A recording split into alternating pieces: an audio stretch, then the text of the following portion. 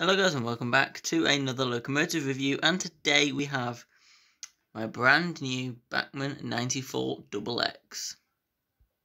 So this locomotive was given to me by my good friend Kelly Ashford, who joined me on the 17th to bring some of our locos down, but she also bought the 94xx, so at the time of recording it's a day old and it is brand new. It had never been ran or anything. It has now and had a bit of a run in and stuff, so it's all running perfectly well. See, we've got the box behind us now. Let's have a look what's diddling on the back. So that's all the history of the 94xx. There you go. Authentically detailed model, blah blah blah, and then that and that, in case you want to search it. Inside the box, you can see you have a pair of etched 9402 nameplates and instructions. So let me just grab those, pop those there. So here you go. Here you can see all the bits and bobs that you may need. Now you can see the motor type. It is cordless. It's a very good cordless motor though. However, I have had to set up a different controller to run this because I usually use the HM2000, which is a feedback controller. And cordless motors do not work with feedback, so I've got a non-feedback controller to run it on, and it runs absolutely brilliantly, as you'll see later. And you also have the firebox glow, so I'll try and get that on camera if possible. All the bits and bobs. There you go. So what we're going to do is run through the detail of the 94xx, and then I'm going to run it and give my verdicts and stuff. So here it is then, the 94xx up close and personal. So I'm going to run through this now. This is an absolutely beautiful locomotive, and I absolutely love this thing. It's stunning. Now, can I just say the weight is incredible. It weighs just under 300 gram, so it's a heavy beast, and it's especially heavy for a tank engine. It's not that it's heavy full stop, it's just incredible for a tank engine of this size, being an 060, and it is lovely. Obviously, you do have the Great Western green with the lovely Great Western lettering. It's printed on very nicely. I'll try and get a close-up of that. You've got the 9402 there, printed nicely, and then this C, which is, who knows what that means. Yeah, that's it for lining. It doesn't really have any, but you do have like the little bits and bobs on here. Now, this running plate is a massive, thick die-cast running plate, and you've also got a really heavy chassis as well, which is where most of the weight comes from. The body itself, I would say, is plastic. However, it is very, very strong, and its build quality is brilliant on this thing. I would definitely recommend getting yourself one of these if you're liking this so far. Now, I do like this copper top chimney. You can see it's quite hot and sunny today in the UK, and you can see how much the top of the chimney shines. Like, it's beautiful. The little whistles aren't made of the same sort of material, so they don't really shine much. However, they are tiny, so it would be very difficult for them to do that. Right, separately fitted detail then. So you do have obviously the metal sprung buffers at the front, and you have those at the back. You've got separately fitted lamp irons. You do have lovely separately fitted smoke box door handle. You've got the metal handrail all the way around the front of the loco. You do have some on the side as well, on the side of the tanks, as well as there, and on the other side. You've got these lovely water tanks, which are nicely applied. You have the nicely moulded safety valve bonnet, basically. Then you've got lots of other bits and bobs, including these lovely glazed windows on both sides. Got some handrails on the top, and then you have some there as well. It's like everywhere. Underneath you do have a representation of valve gear with all the piping and stuff. It does look very good under there. It's not just a blank space, which is obviously a very good thing. It's incredible how much of this loco is actually exposed. Like, the majority of the loco, like, there's like no like motor block underneath of here or anything. It's incredible how gets into such tight space, and it must power the rear axle, because otherwise that's a crazy piece of engineering. They'll want to know how that works, basically. It is lovely though, and I like the fact that it's nice and open underneath. It's lovely. It makes it so cool. And then obviously this bit's exposed as well, like it's floating in midair, the smoke box. It's crazy. Anyway, more bits. There's like lots of separately fitted detail, which we can all see under there. Obviously, you've got some nice moulded detail around here, around the splashes and stuff. You've got some more piping along here. Got the steps, which are nicely represented. Then you have the cab, which is very difficult to see, but they've put a lot of effort into it. You can have the nice sort of brown wooden effect. Well, it's almost like wooden effect, isn't it, being that colour? You have the nice separately painted floor. There's the back of the cab with the etched with the glazed windows as well.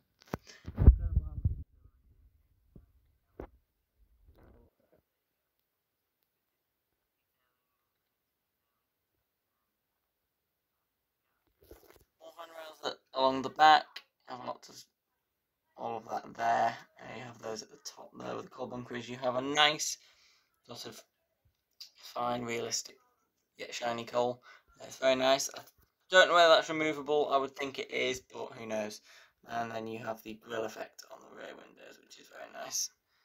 I have obviously you've got the vacuum pipes, which are separately fitted, front and back. You've also got the sprung buffers again at the back, as well as some steps on either side.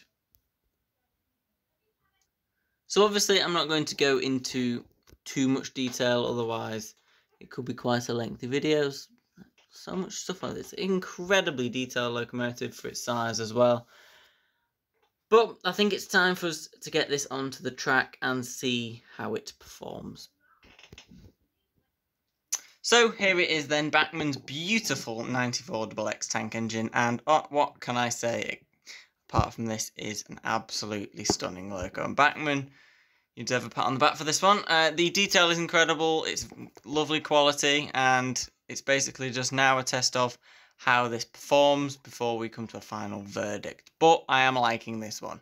Basically this is my first super detailed Great Western tank engine, because my other Great Western tank engine, the 61XX, is an old mainline one. It's a bit discoloured and it's a bit naff. So it's nice to finally have a slightly different Great Western logo, a tank engine for starters, but a nice pannier and an actual tank engine that I can use all of the time, basically.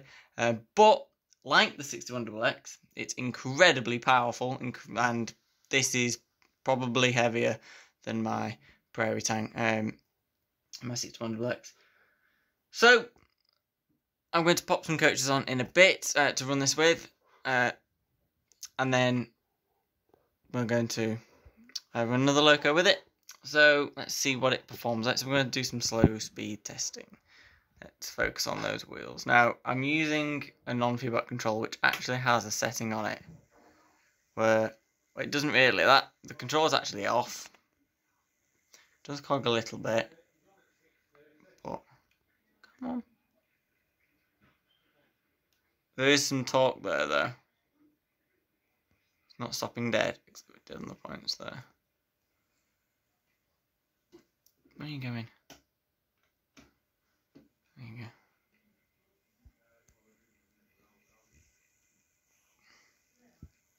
It is super smooth though and dead quiet.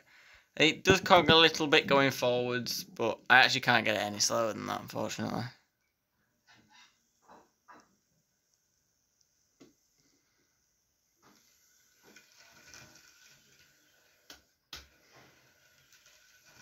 See the firebox glow there as well.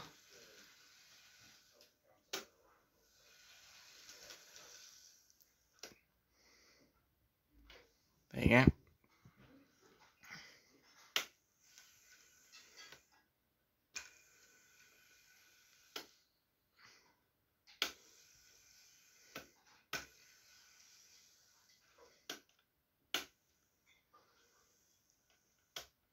There you go. So that will do us now. Obviously, I can't get it any slower than that on my old controller. Now, when I eventually get a nice, new, shiny, non-feedback controller, it'll probably perform better. But I can tell you it is a very good runner, and I do recommend getting one of these. So, without further ado, let's attach some coaches and get a loco of similar size to run with it on the other line. And let's get to it. So, the 94xx is joined by the LNER J50. Now, this was my first super detailed tank engine, my actual first super detailed premium locomotive, and is very similar to the 94xx in the fact that it's super detail, incredibly heavy, incredibly powerful. A lot of it is made of diecast and is just a genuinely all-round brilliant loco. Now, the 94xx is hooked up to some gorgeous chocolate and cream coaches. And then we have the J50 with a small mixed goods, which is going to set off for us in a second. So we are going to, I'm going to set the J50 off first, actually. Oh, it's going the wrong way. There we go. Nice and slowly. And now for the 94xx. Wrong way.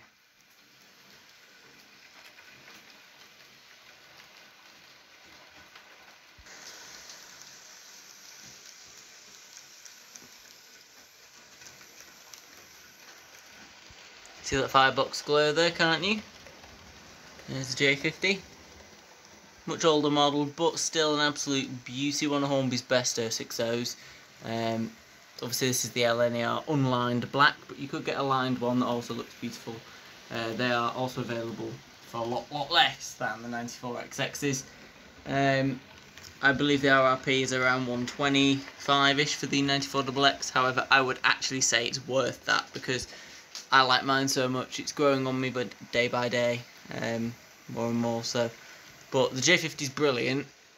Don't get me wrong, but the 94xx is also fabulous, and it's super quiet.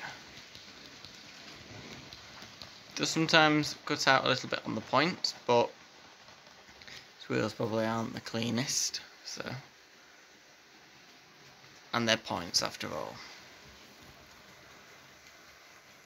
There's a J50.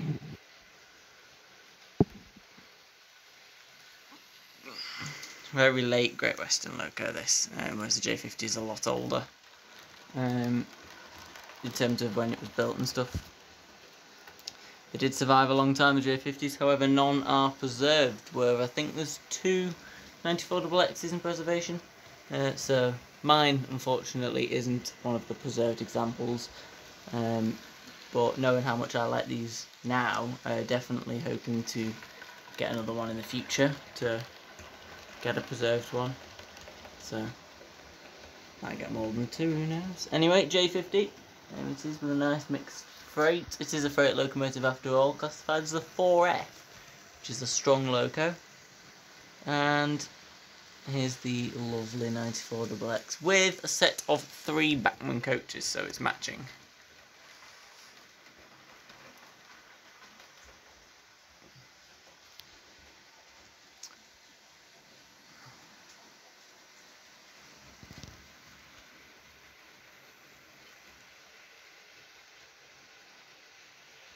Could watch these go around all day, especially the 94, because it's just so quiet and smooth. It's lovely, to be honest. And the thing is, it's got a quality mechanism as well, unlike more expensive Bachmann locos. At home, Truro, your mechanism is far inferior, but you are beautiful nonetheless. Update on City Truro. Kelly Ashford did also provide me with these beautiful coaches, which I'm going to do a review of very soon. They are for Truro specifically, but obviously the 28xx being also pre-grouping could also hold these, I think, so would be nice to see those in a video, definitely, coming soon. Anyway, let's get back to the 94xx, who keeps stopping on the points annoyingly.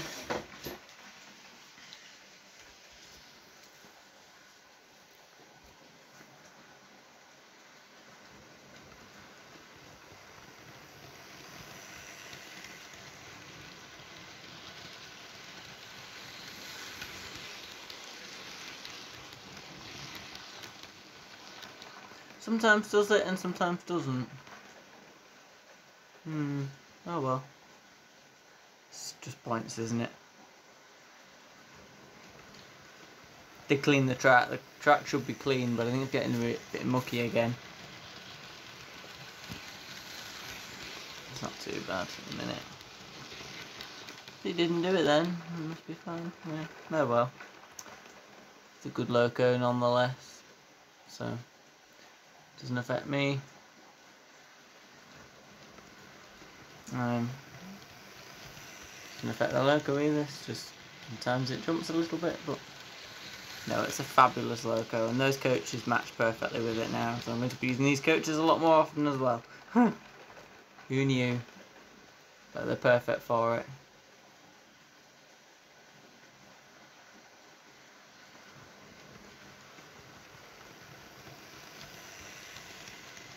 Got when the 94's coming, it's so quiet, crazy.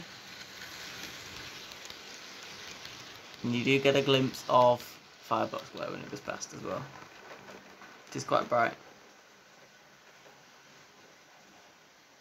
Okay, so stop you, Mr. J50.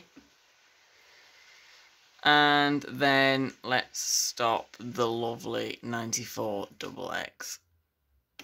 It died in the points, didn't it? Yeah. Anyway, bring it back a little bit. There you go.